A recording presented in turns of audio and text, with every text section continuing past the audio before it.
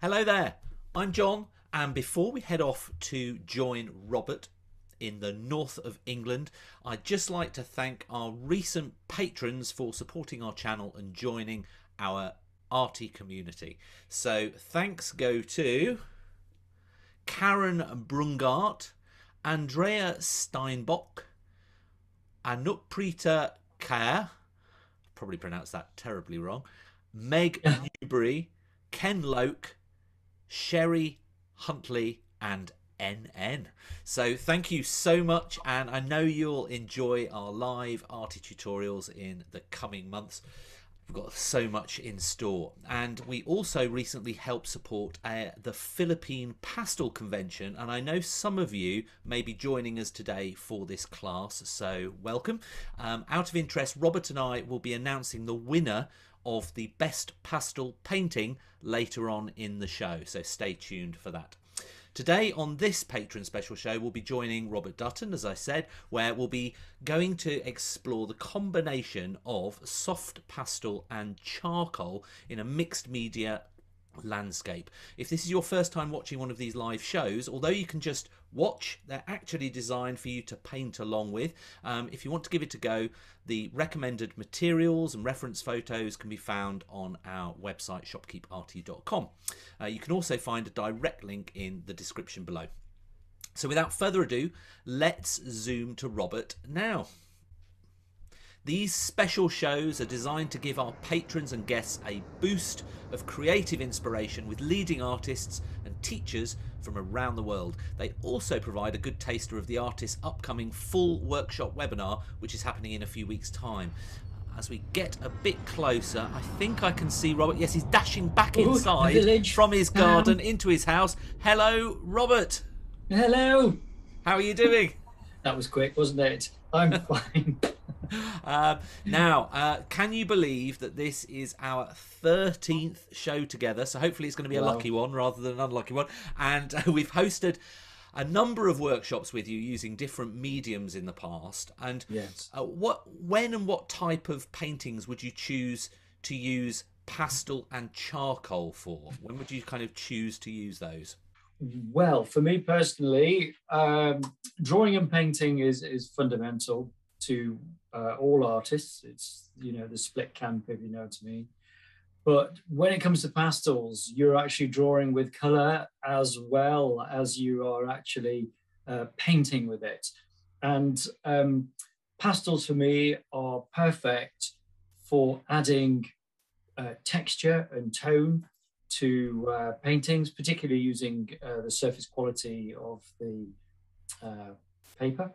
And also I use them very, very quickly for quick demonstrations to assist newbies and students who want to get involved in art, because it's an opaque medium. You can, there aren't too many technicalities with it. It's picking up color and go. The box set of colors that are laid out for you, you just literally can select those, so you don't have to get into that technical thing about mixing color, because there's so many of them, and they're just ideal to put into a compact set together to go out into the field to as a sort of a plein air type of thing. Well, Absolutely. I'm really looking forward to our discussions today. But before we do, a quick 30-second word on how this particular show will work. So first of all, we're going to walk through the preparation. Might include sketching, talking theory, or applying some of the first layers of the pastel or charcoal. Then at halfway, we're going to take the opportunity to see some examples of Robert's previous works of art for a bit of inspiration, one of my fun bits of the show, as well as discuss his upcoming 2 to 3 hour workshop webinar, which is happening early next month. And then finally, for those joining live, we'll complete the tutorial by adding the additional layers and detail to the painting to really bring it to life, after which you can then share what you've done at home on our Facebook or Instagram page for feedback and comments from Robert and others. With that out of the way, let's now get back to Robert and we'll make a start on this great class today. So, Robert, we're going to be obviously exploring this mixed media thing. How should people start? Hopefully, a few of them have got all those materials in front of them. We can get messy. Yes, be prepared for that. Yeah. The main thing is we're going to start with our charcoal, just a kind of like loose beginning. So if you've got willow charcoal or blocks or whatever, jump straight in on that. If we go overhead, we can actually have a look at this is a particular painting which I've started previously. And it's bright, it's colourful, it's got plenty of things going on with it, lively, and most of it was soft pastel over ink washes. But we'll come and we'll discuss a little bit more of that, the freedom of it really, combining media together as the class develops, because I've got over here gouache that's been applied across the top of the inks, and we've got soft pastel that's been worked into wet washes and wet on the surface, which we're going to do today. But we start off initially, if we look at our study or reference, you can see there's a tremendous amount of gorgeous tones in it and that kind of thing. Now, what I'm going to do with it, I'm just going to turn it upside down for you. Oh my goodness, disorientating. Yes. So stand outside the table. No. So quickly switch around. No, it's done deliberately so that you can all see the assessment of both light and dark within this, which is a kind of balance. But what I don't want you to do is think black. We don't sort of think about that in that respect. What I tend to do is I will use several of these colors. I'm just going to move this out of the way now and turn it the right way around so you can see what we're doing. If we look at these kind of colors, these are, let's do a little bit of a zoom in for you on that. Now, I'm just going to get that nice and sharp. There we go. Right. So these are lovely, lovely soft pastels, unison pastels, and the brightness of these and the depth. That's what we're after. We don't think in terms of kind of black. I just keep adding them from my box because they're just so good to do. But all of those kind of like bluey tones will create far more of a richer harmony within the painting when we start to develop it. So that's what we're going to do next. Going to sort of give you everything that's going to go on with this now. I'll just put that back so you can actually see it. Right. So what we're going to do here, we start initially with our charcoal. Now, charcoal for me here, these are nitram charcoal. I just love these. These are kind of world-class charcoal. These are come in boxes. These are the Fusians that you can actually see here. Let's just make that nice and see if it is nice and sharp for you. There we go. Right, so there we go. These are the Fusians. And then the B, the color coded. These are the H ones. And then you get these super soft ones as well. And at this end, of course, let's not forget our charcoal pencil. This is a Derwent charcoal. That's a beauty to sort of work with. And how these get sharpened to these amazing points is by using this tool, which is a nitram sharpening baton. And it's also very, very useful for pencils and all sorts of things. And if you look at my box, that's like that looks like something you might have in the bath with you. The back scourer. You might. Well, you'd need it, especially after you've been using your charcoal all black. But here in this box, this is a brilliant little box because it actually, it's one of those ex-sandwich boxes you can buy, very lightweight. But you can see the size of some of these here, pieces of them. These are broken pieces of their larger charcoals, and even compressed charcoal pieces. So, the world of charcoal, I wrote about all this in my book, Drawing Dramatic Landscapes by Search Press. But all of the charcoal elements in there are very, very useful to us, and especially when there's a soft medium and you can start to work with our scene. So let's sketch it out, shall we? And I'm just going to select, first of all, the HB, and I like the length of it. And if you look at the scene, you've downloaded your shot, you can almost divide it into 1/3, 2/3. So where the first field comes, I'll just show you this here. Where the first field comes here, like that. That's near enough 1/3, and then this is just a little bit further up. You can make these markers. This is an A3 printout, which is a really great sort of to have, because then you can hold it up and work from it and do all sorts of things. Now, we've had a question, should they have white pastel paper? If you've got white pastel paper, fine. But that paper might be thin. It depends on what it is. Because what I'm kind of like thinking there is if you've got Canson Mi-Tons, not the touch, if you've got Canson Mi-Tons, it's 175. It needs to be pre-stretched and it's quite soft. But if you've got the Canson Mi-Tons touch paper, the 350, today you'll be okay with it. Just back out a little on your use with any heavy water. So because it just has a tendency to sort of cockle. But, anyway, but they could use any other paper. They could use watercolor paper, could they? Oh, that's right. That's what we're using here. Yeah. We're using white watercolor paper here. So that's absolutely brilliant. This is a knot surface, by the way. So that's very useful. And it's a 300 GSM. So let's build this up. We've got 1/3, and then we've got the fields, and then we build what's called the structure. So these curving marks that are sort of like coming towards you, and these sort of sloping perspective lines, like the spokes of a wheel, they will come closer like that towards you. You see that? Those lines? It can be a little bit heavier if you need to, like that, not too much. And then the trees, the broken stump of this particular one, and I'm going to allow my marks to sort of come out a little bit more. And then the other tree next to it, it's quite useful actually. They're separated in quite a number of ways. Now you can, which are regular across this scene. That wasn't planned. It's just the way that nature is here. And then these at the far end, they're quite darker in those tree stumps. Let's get this out of the way so you can, that's a bit of a shadow from that water pot. So the build of these marks, you can actually use your pastel quite strongly like that on the side. See how mine's actually picking up some of the surface texture there straight away. You can sort of see how that's doing and building up these marks. So now we've got a little bit of a close-up. I can actually show you how I would flick across here and build some of these like quite strong marks, because these are going to be layers that are going to go underneath.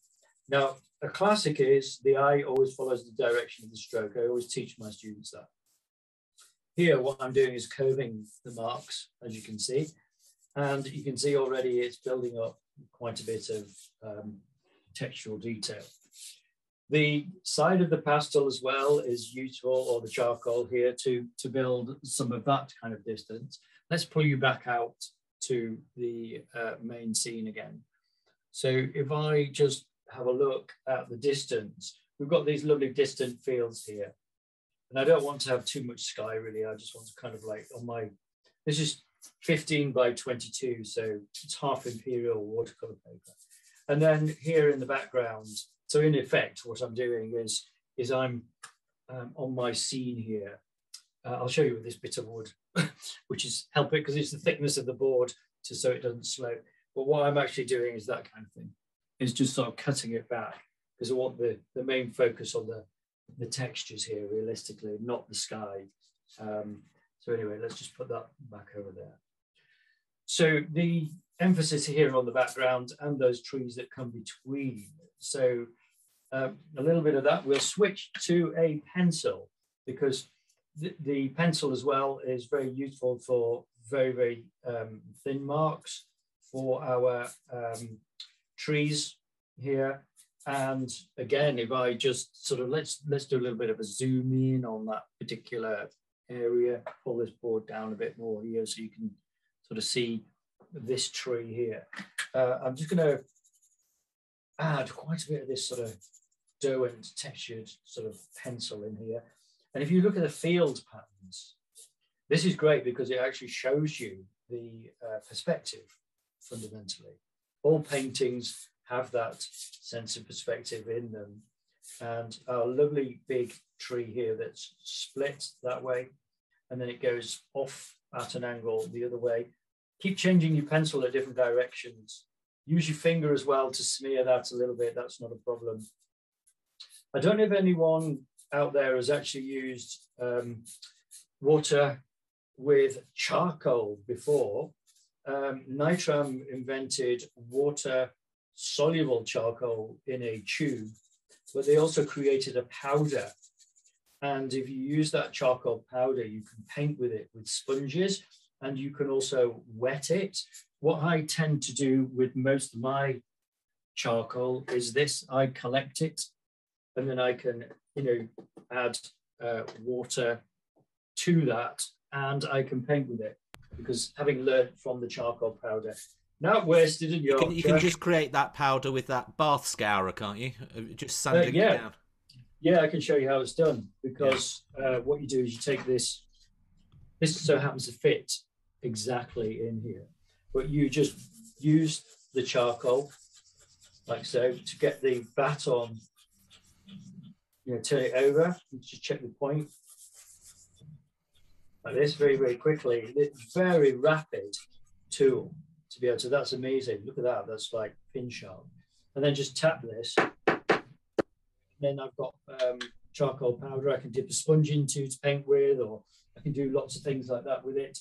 And then we just put these to one side, so yeah, it's just, as I say, nothing wasted in Yorkshire. We don't waste anything up here. All right. So, and materials are like really, really getting more and more expensive these days, aren't they? So, it's just the way it goes. Well, you can, if you can get them. I mean, it's... Well, true. That's another thing. No. So buying in bulk is a kind of important thing.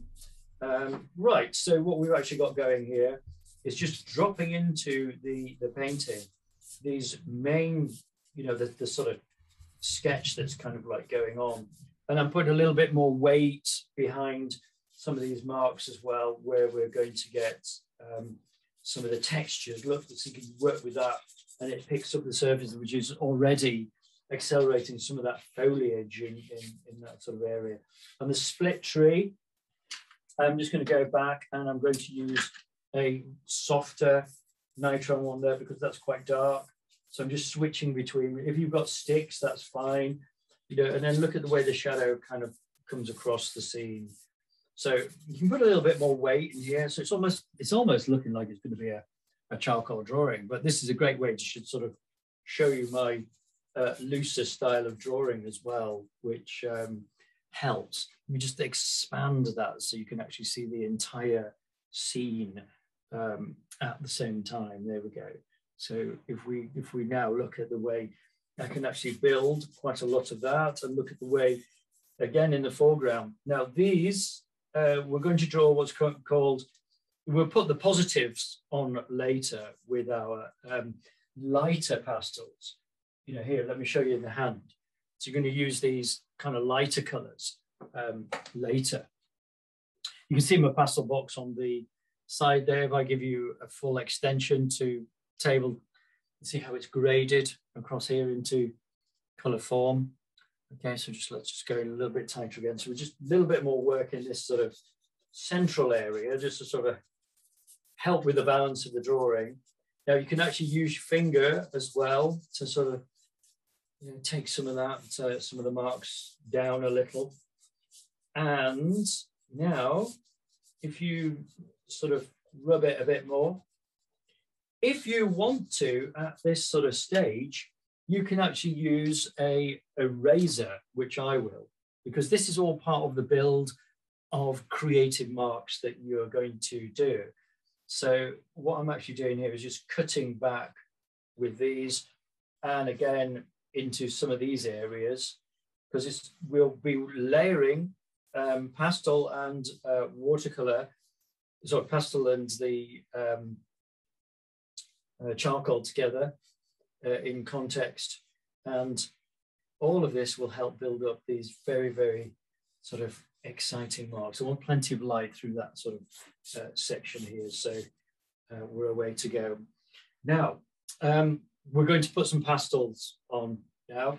I'm going to put some yellow. It's a very, very soft unison. Yellow and black, lovely kind of combination in there. Yellow is a kind of like life giver to our painting. So layer in, you can already see, if I zoom in on that, the lovely way in which you are getting some of the textures to come. That's great. So just let's keep there at the minute. Switch now between a brighter green, a little bit of soft, this sort of green pastel stick here, and look for opportunities in your painting to see that elsewhere. So think about this as laying in some of your first tones. Notice what I've done with the pastel. No wrappers. Oh, absolutely no wrappers on them, because if you put them on, all you're going to be doing is just using the tips. Because how do you know which is which, though? Do you just go by the colour?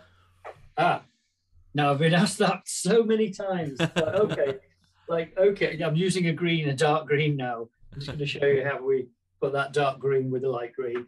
So that's, again, we'll pick up a kind of surface quality in there, and into our sort of shadows. There's a little bit of that. Certainly in the woodland at the back. Now, this is what's called negative painting. Watch what's going on in this sort of area. Nothing wrong with it. This is called negative painting. You work around the shapes to allow these to come forward. And you can do a little bit, not heavy, folks. Don't rub the chuffing life out of it. But just work down here with a little bit of softer pastel like that, just to mute a little bit of those colours. The water will be doing most of the work for you as it works. Now, this lovely clipped hedgerow, it's a local field to me, is this. Would you mind zooming back a bit more, because we're missing? Yeah, sorry. Bit. So just pull. We'll actually go full out again. Actually, now, see if you have to see what I'm doing. I'm just overhead focus camera there. Right now, here in these sort of areas, what I'm actually doing, the clipped hedges. Yes, all of the area where we are have these amazing fields, beautiful clipped manicures and natural fields. This one was left fallow, the one in the foreground, for a long, long time. And then they sort of cut it. And this is how you ended up with this beautiful kind of texture. Now, in this section here, if you look at your printout, it's a kind of greeny dark. So that's very, very useful to put some pastel in there between the tree, like so. And then, first time, we're going to add elements of purpley blacks. These are the unison ones as well. Coming back to your question, you asked, yes, how do we know which are the colours when we have the wrappers off? Well, most manufacturers, let's just look at, as I'm talking, and show how this builds. Well, most manufacturers, if not all of them, the best ones, provide you with colour swatches. So you can actually purchase those. The Unison Colour do one, which is a handmade one. And that handmade one, they actually colour each swatch and actually stick it on, or you can get their printed version. It depends on how deep your actual pockets are for that. I wonder what the job title of that person who does that is. Pastel colourer innerer. I don't know. I reckon that would be a... that's a strange job. How do you advertise for that? Trina's asked, are soft pastels or hard pastels dustier? Well, it depends on which ones you buy. Now, that is absolutely paramount importance. I'm just going to put quite a lot of purple in here. So they're the kind of like shadows. Place the colours. Remember how if you're unsure, turn your turn your thingamajig over, your reference over. But cheaper versions tend to have more of a soft, more dusty. They're far more, because they're using a lot more filler, you see. And that's like a big problem for artists, because you're not getting the high color rendition that you really want. So when that happens, the dust, it's horrible to work with. Working vertically, I know we're working flat because I don't want all the drips on this time to interfere with the painting, but sometimes I allow that to happen. But if you work vertically, you have a catch tray. Even with the cheaper pastels, they will collect on the bottom. But I've taught many times when people have bought really cheap pastels, and then somebody has been working with soft unison, and I've asked, could I borrow it or use my own, and shown that particular artist the difference between the high quality ones and the cheaper ones. And fundamentally, it's always in the quality of the pigments that are left on the working surface. And you're much better off always investing in high quality.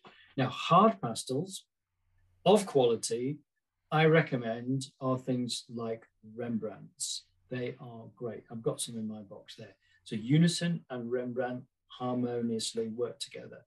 So people think that hard pastels are cheap and nasty.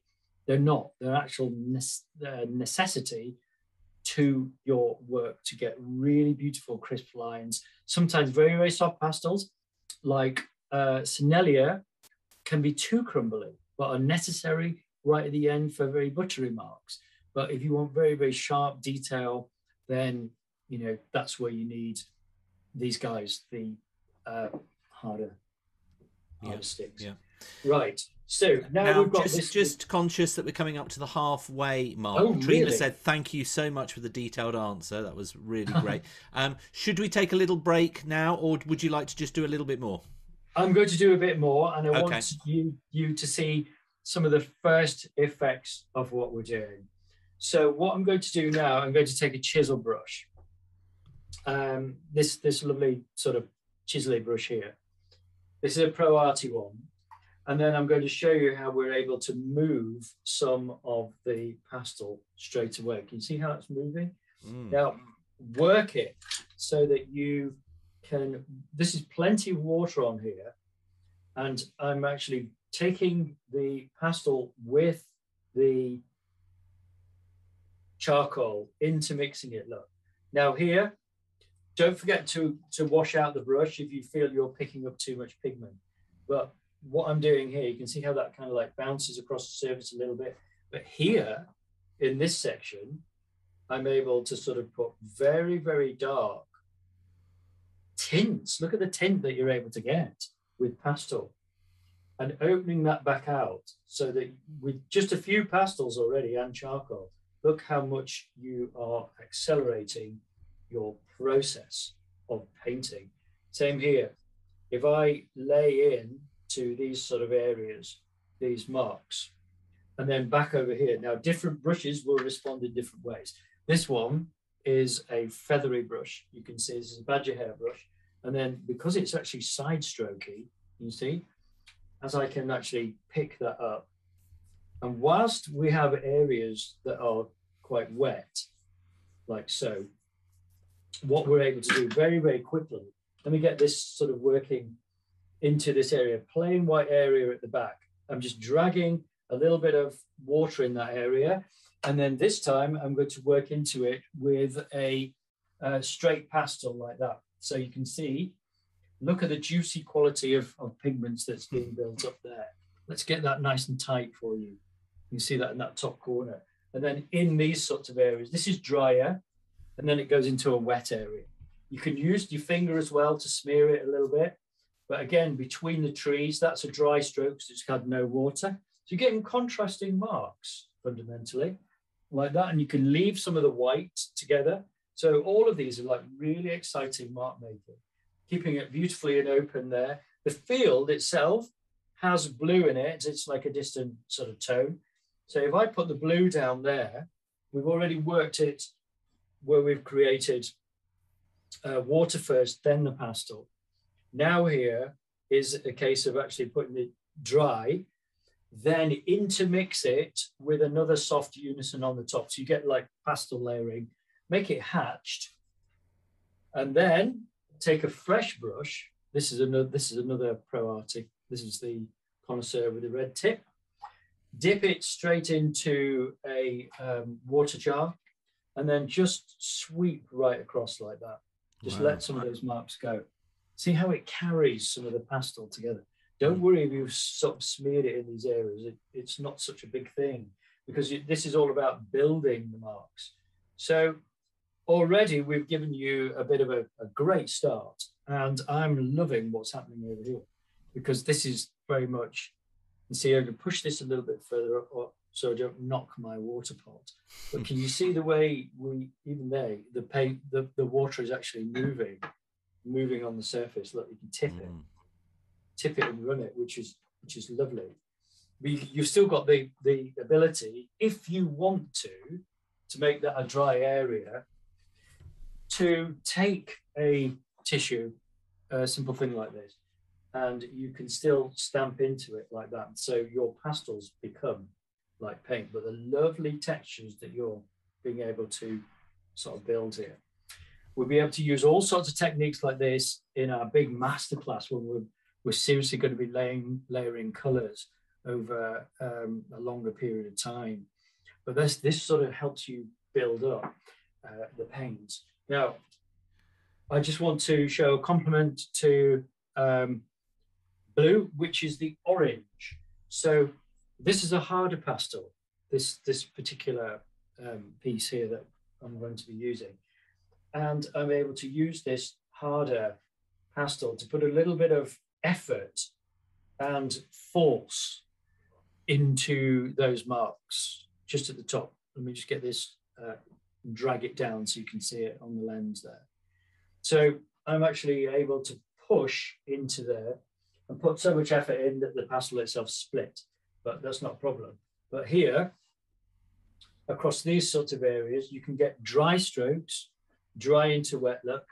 So let's go for that really tight look down there. Look, dry into wet, dry and wet. You see how they're kind of intermixing and the marks are happening, which is very exciting. When this sort of dries, you can see the painted area will be then layered with dry strokes over the top. But in this case, let me change my hand for you, because you can do left-handed painting. So you can just, but here, this is lovely, because you can actually work dry and then into wet like that, and it carries some of it. So you sort of creating very rich, saturated area. Back using my right hand here, I'm able to sort of show a build of all of the autumny kind of wintry grasses there in that sort of area. Little painting going on in its own right. This tree trunk over here, where the smeared mark carried, if I throw a mark that way, you can see how much clearer you get, and it's also putting a little bit more kind of sort of effects of shadows in there. Now, I'm just gonna, because otherwise we're gonna run out of the first half, and it'll just be half. So I'm gonna interject now, and we'll just take a little bit of a pause, because it's good to have a pause in the middle. And wasn't that amazing?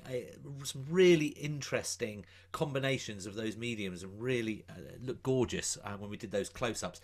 Now, at this moment, what we're going to do is take a little look at some of Robert's previous works of art as sort of examples of what he's done in the past, and it's really nice nice interlude, and he's pulled off a couple of paintings which he's putting in front of him. So I'll show you.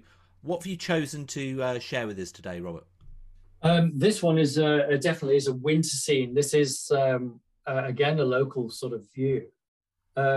It shows exactly the same techniques as I've just been explaining. But what's actually included within this here, especially in these sort of sections, are the hedgerow brambles, which are being done with acrylic inks. So the acrylic inks sit on top and almost bully boy their way through that media and sit beautifully as a permanency here.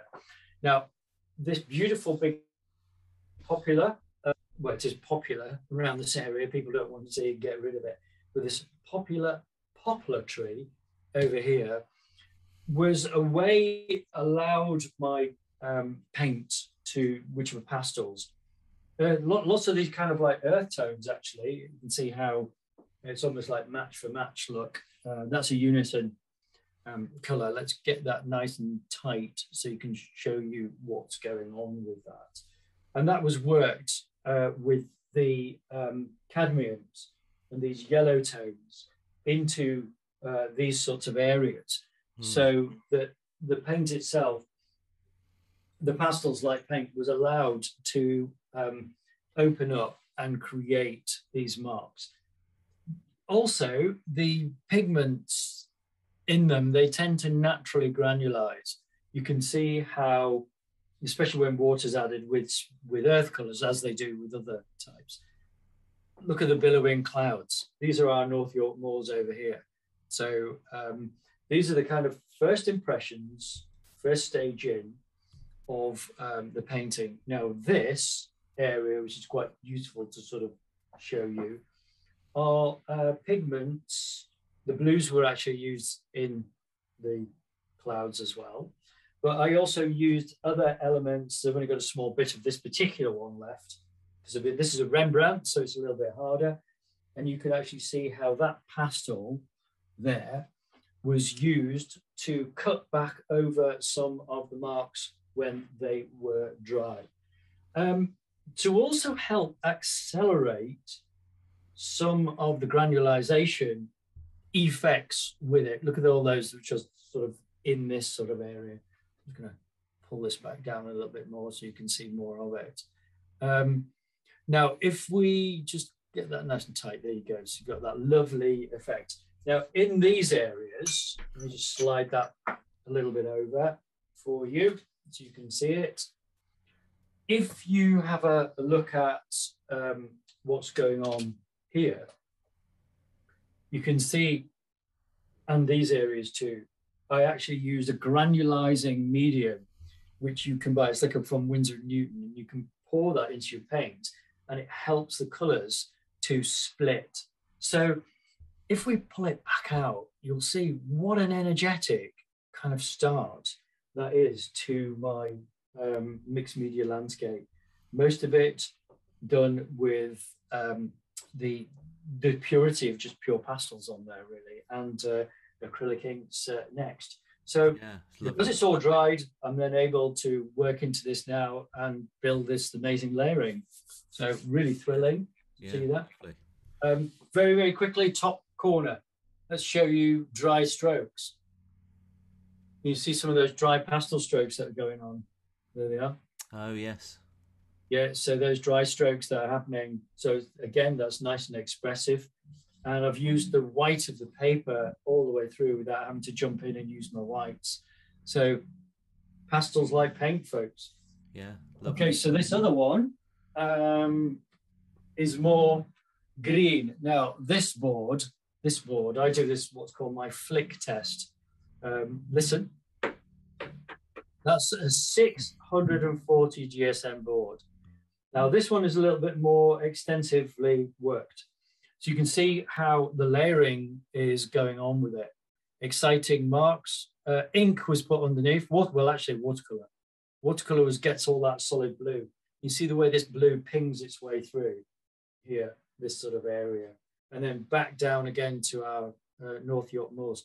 Believe it or not, the same view that I just showed you, let's go back to it.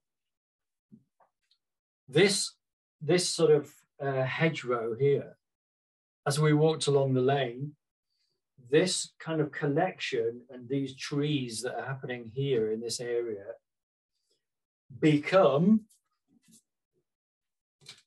this hedgerow here. So literally within, what, 20 meters, we've got another gorgeous scene.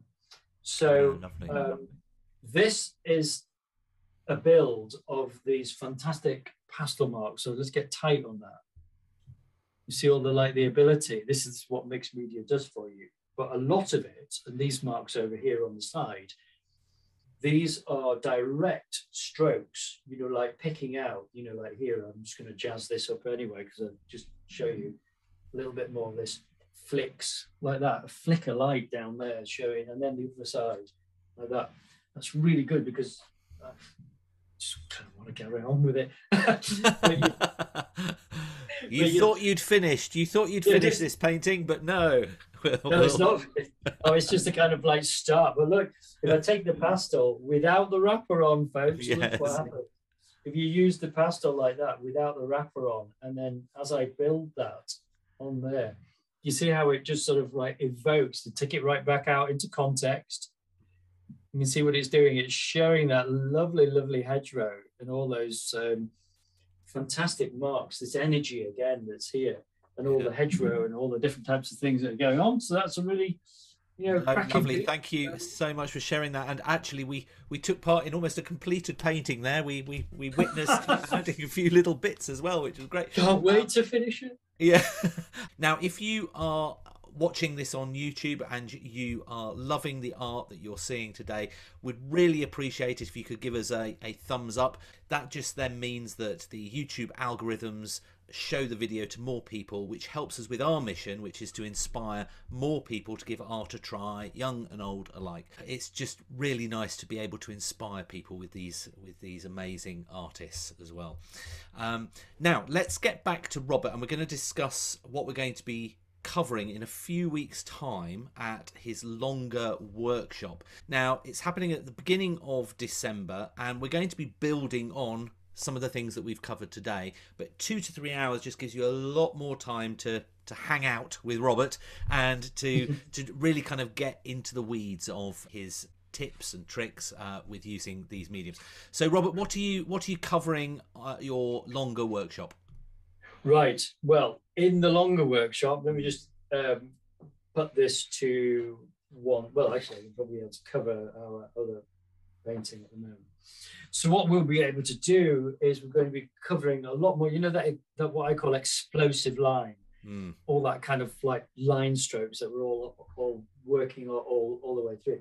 So on this particular one, where you see all the different kind of like light, shade, dark, this is a beautiful river, so we'll be able to sort of show the winter reflections coming down the sheet. So you're like working in different kind of directions. And this will be a build of a much larger, more extensive work. Lots of complementary colors happening here between the oranges and blues.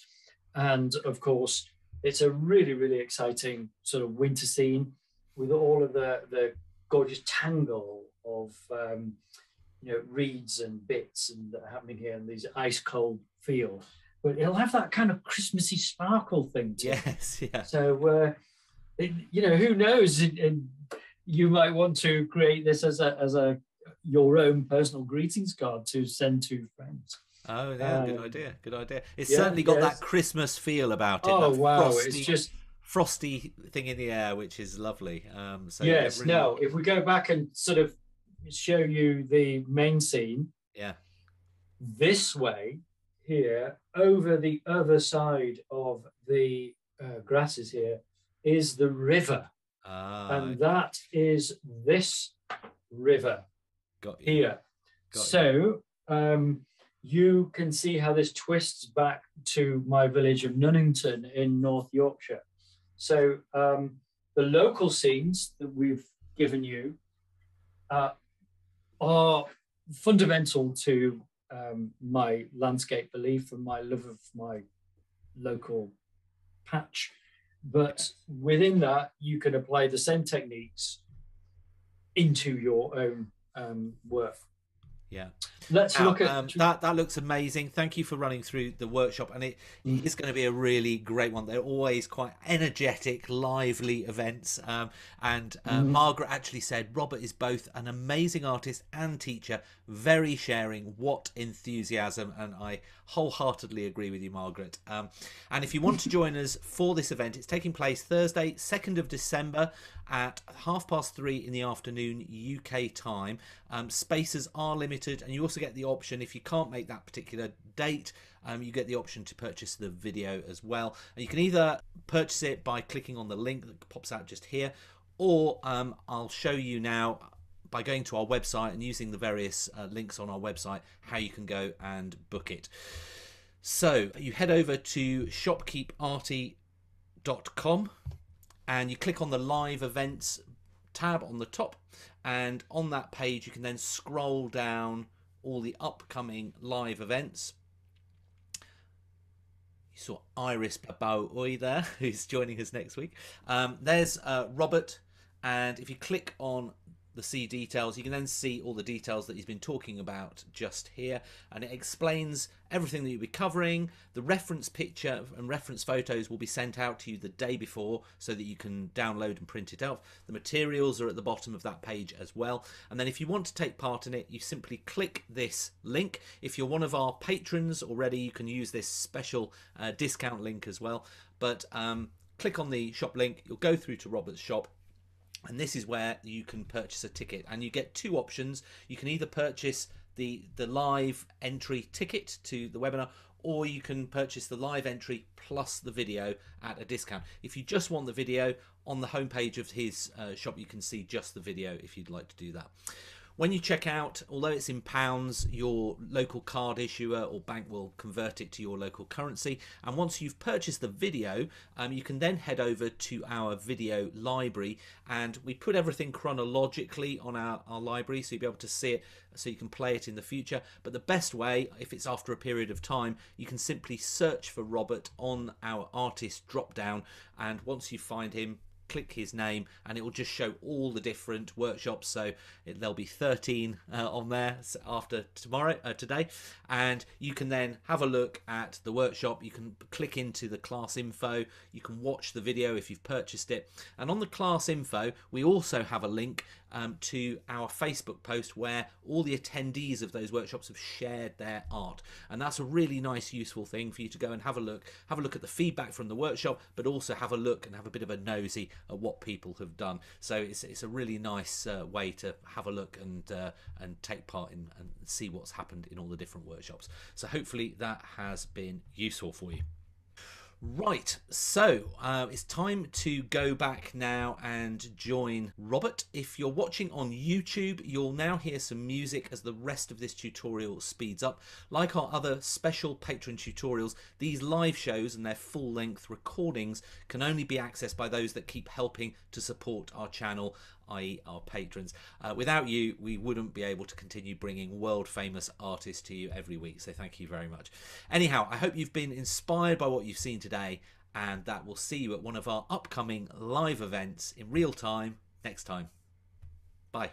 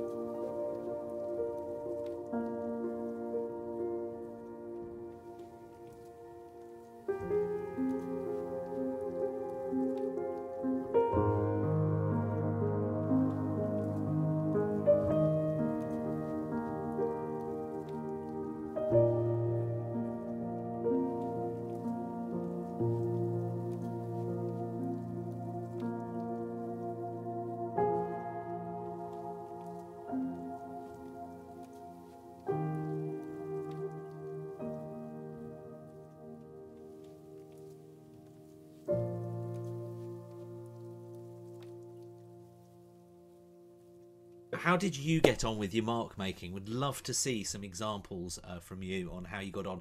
And as we near the end of this show, if you've got any words of thanks, I can see them starting to come through on the Q&A.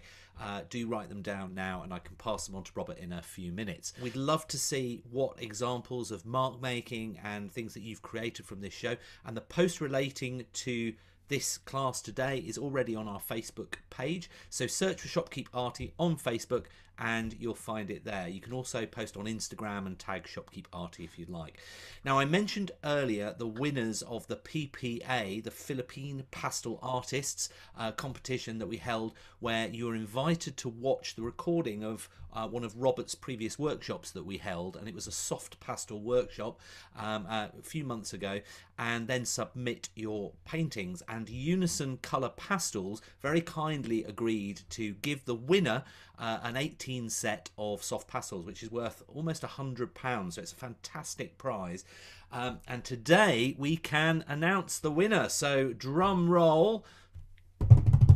And we will, it's a terrible drum roll, but I will now share the screen, and the winner is Roberto Martin Singh. So thank you so much. There's your painting there.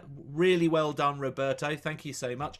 And we will be in touch and get your address and everything, and then we can try and send that pack off to you. So well done, and I hope you share more paintings that you do with that pastel set as well with us. So brings us to the end of another great show. I'll now go back to Robert and I'll read out some of the comments that we've had about this class. So Margaret said, super job, see you in December. I'm now off to an expensive luncheon. Had to get dressed while I watched. Laugh out loud. Carried my iPad Pro around with me. Ha ha. Well done, Margaret. I'm glad you didn't miss this for your expensive luncheon. You managed to do both at the same time. Eva said, thank you, Robert. This has been my first introduction to pastel charcoal painting. It's been fascinating. I've had a very enjoyable afternoon. I just might buy some and have a go. Well, there you go. That's Please do. Great, yeah, exactly. I hope you haven't got too dirty. Trina, glad I was able to make it this morning. Robert is always so inspiring and such a fabulous teacher. Many thanks. And then somebody said, fantastic, Robert, great, thanks. Could certainly not work at the same time, but she'll set aside time to create a semi-abstract painting. Thank you very much. And Iris Babao Oi is here as well, who we're hosting next week. And she said, thank you so much. Amazing demo. So thank you, Iris, for joining us on this one as well. So now, if you happen to be joining Vlad Yeliseyev's full workshop to paint a scene in Prague, I'll see you in about 30 minutes. If not, I hope to see you next week when, funnily enough, we're going to be joining Iris live from the Philippines in a pastel class. So that should be fun, continuing the pastel theme. And on that, I think actually it might be another mixed media. It's pastel and watercolour. So you'll have had pastel and charcoal this week and pastel and watercolour next week. So can't be bad. And on that note, it brings us to the end of another amazing show. Don't forget to make a note in your diary for Robert's workshop on the 2nd of December. It's going to be a fun one and possibly a bit of an energetic one as well. Always running around the studio. So until next time, it's goodbye from me. But obviously, thank you so much for your time and generosity to Robert. Thanks, Robert. Bye. Bye. You get obviously a big round of applause. Thank you.